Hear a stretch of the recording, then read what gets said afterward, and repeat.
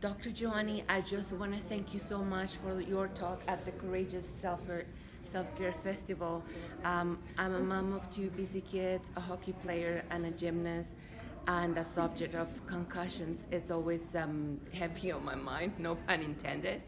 And so it was really helpful for me to go to your talk and to know that if we ever encounter that situation in our family, I had a face and I had a body that I could go talk to, because doctors telling kids, because I've heard the stories, just rest, just take a break, just give it time.